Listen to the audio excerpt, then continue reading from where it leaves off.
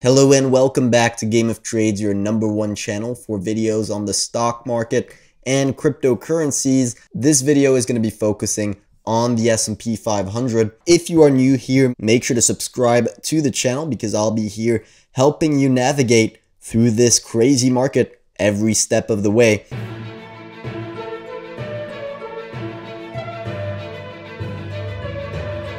Now we're going to begin with a quick recap of what's been happening on the SP 500 chart, and then we're going to take a look at a couple other charts that are maybe giving us hints as to what is going to be happening over the next few trading sessions. So without further ado, let's get right into it. So the general picture is still the same on the SP 500.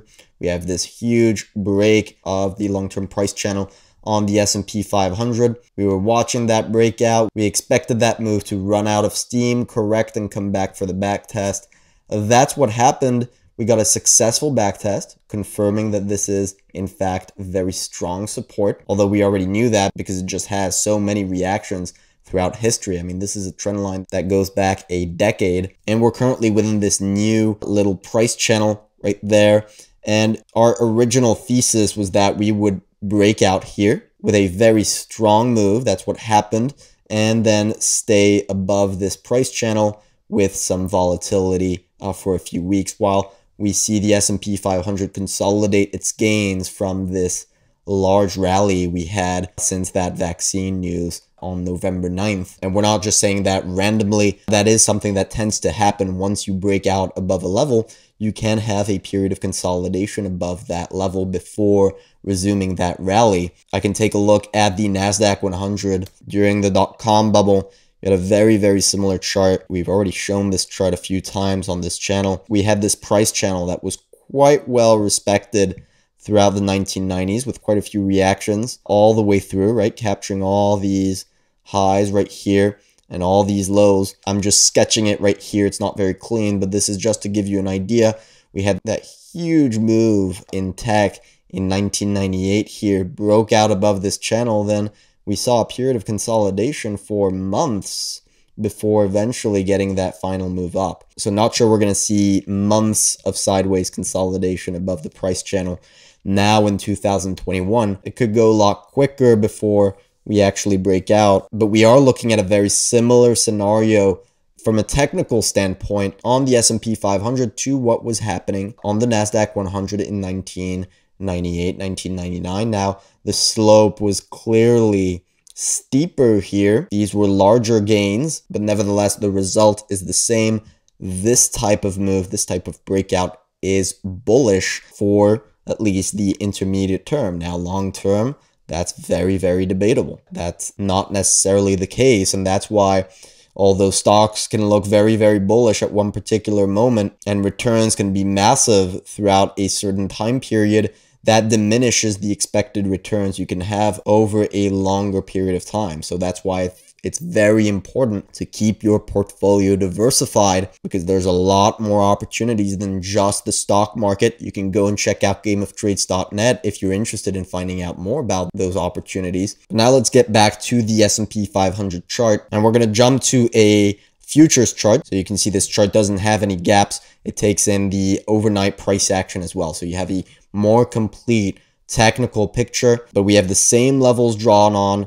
This is that long-term price channel that was broken, and we're currently trading within this price channel, this upwards short-term price channel there that was recently tested and confirmed as support right here, right after that correction where we talked about this level of support and the fact that this was a nice buying opportunity. But as I said, right now we don't have strong convictions on whether we're going to continue grinding within this channel here or whether we're going to start to see a sideways period of consolidation right here and see a little bit more volatility throughout the next couple of weeks before eventually breaking out. And one of the reasons that may happen is in the chart I'm about to show you right here. It's the NASDAQ 100 divided by the SP 500. Right? We've taken a look at this before, and it is just crazy how useful this chart is to determine whether you're going to see strong performance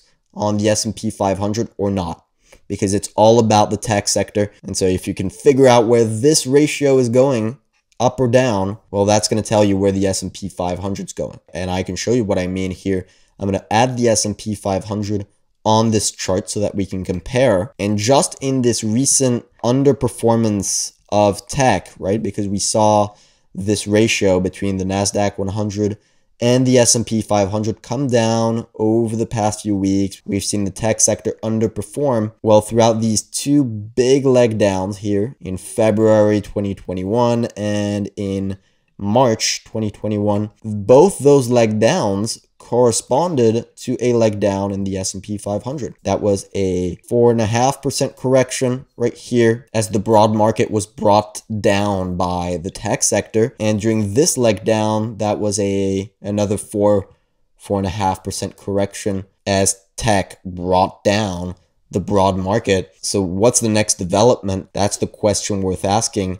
And here we can take a look at where this ratio is coming in. It's coming into resistance. You've got both horizontal resistance here, very strong level of resistance, and downtrend line resistance, right? I drew this capturing this peak right here, and we're currently right there just below it. Now, in general, this is a bullish falling wedge, right? This is a bullish pattern. It's a bullish continuation pattern, and that's exactly where we are. We've seen a massive uptrend, then you've got a continuation pattern, and then eventually that's going to break out, and you're going to continue to see outperformance unless this pattern fails. But this does tend to be a high probability pattern. So in general, this is bullish for the stock market. And that's where some people are confused that although this is a bullish pattern, you can't be bullish until you actually break to the upside.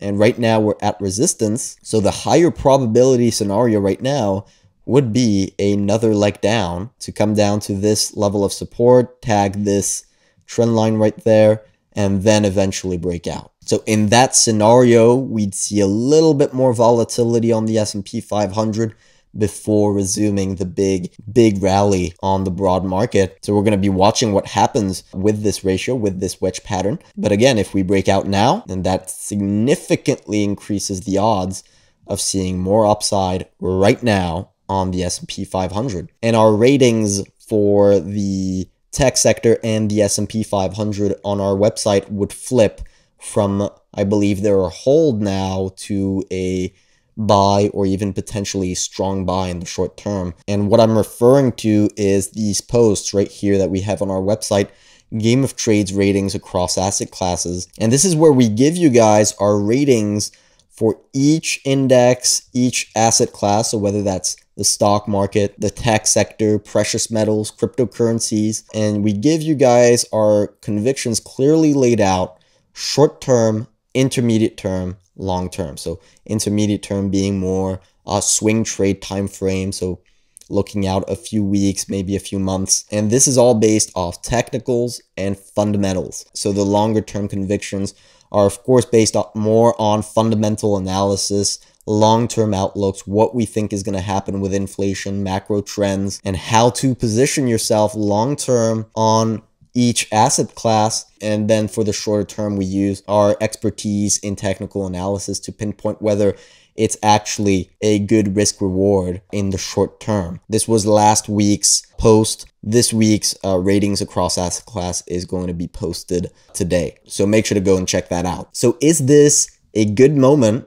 to be buying the S&P 500 short term? Is this place right here a good moment to enter new long positions? And the short answer is actually no, right? It was a good opportunity right there.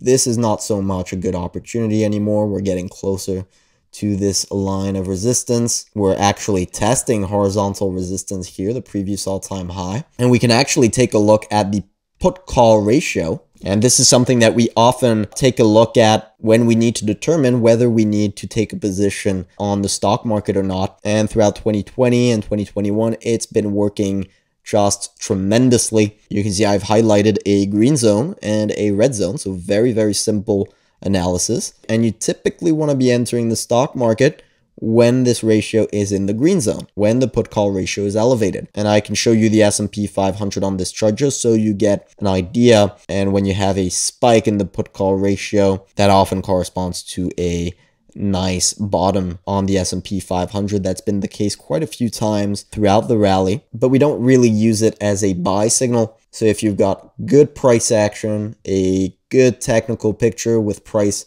at support and the bullish trend still intact with a put call ratio in this green zone, that's a good buying opportunity.